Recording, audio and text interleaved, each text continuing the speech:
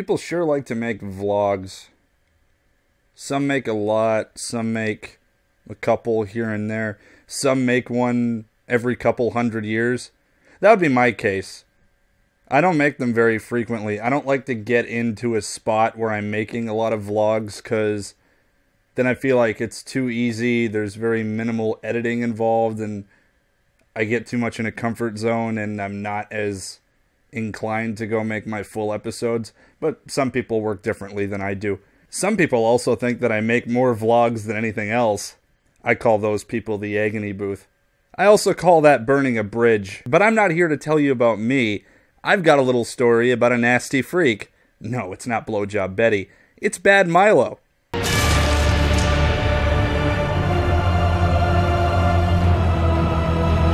Bad Milo is a recent independent horror comedy about a man who becomes so overwhelmed with stress that he creates a monster in his ass that deals with his stress by coming out of his ass and killing the people that cause him said stress.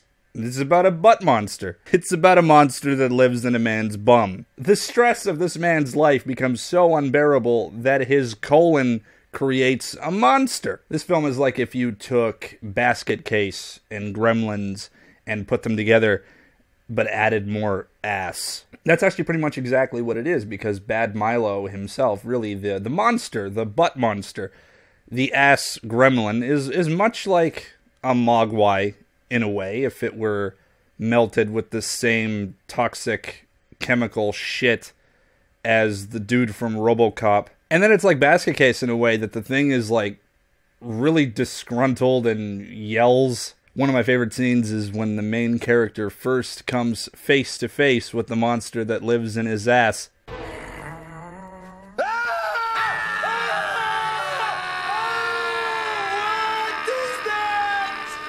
And I like this because it reminds me of a particular scene from Basket Case.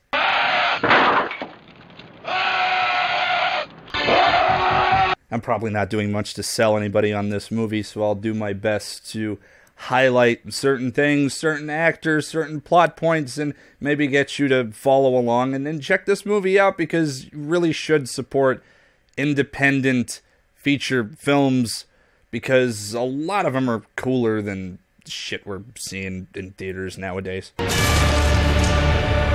One, it's got David Puddy from Seinfeld. I can't remember his name because I'm a bad person. He's really funny in it. He plays the main character's boss. He's, you know, one of his reasons for the high level of stress that he has. He puts him in charge of laying people off, and that doesn't work because he's a really nice guy, and he makes him work in a bathroom. He turns his office into a bathroom and forces him to work with this fat guy.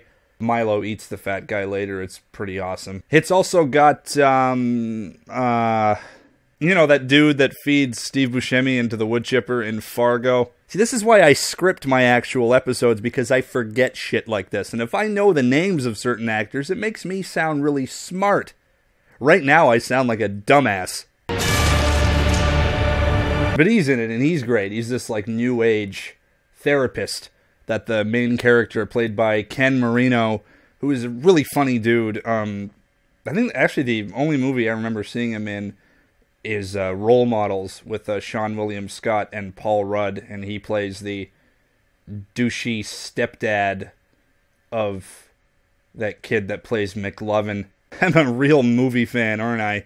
I don't remember shit. But Ken Marino is really good in this movie. He has impeccable comedic timing. He's really good at playing just an utterly disgruntled, stressed out guy, and for some reason, to me, that's the funniest brand of humor. I don't know why. Maybe I take pleasure in others' suffering. Ken Marino goes to see the dude from Fargo at first just because, you know, his wife wants him to see a therapist and just talk things out and talk about his stress. He's having stomach problems, and it's in Fargo dude's office that he first comes face to face with Milo, because he hypnotizes him, and during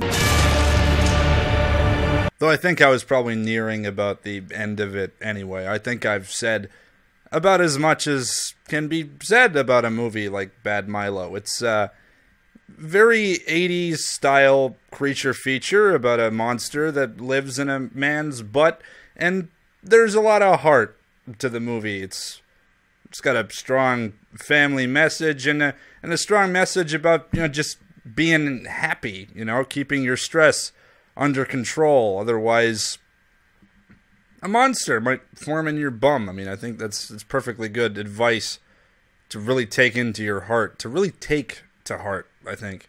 In all seriousness, though, really, if you're a fan of movies like Gremlins or Basket Case and you appreciate animatronics over CG, then definitely check out Bad Milo. I mean, it's got great performances. It's really funny. It even has some great genuine horror elements to it. It's pretty gory. The pacing is solid. It's actually quite suspenseful at times.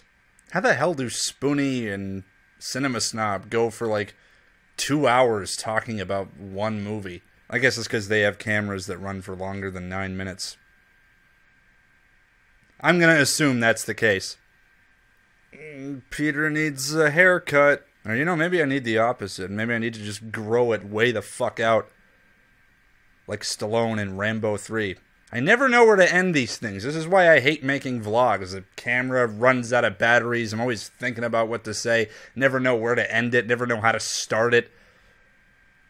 I guess this is a good place to cut it off. She's the kind of girl you think about in bed.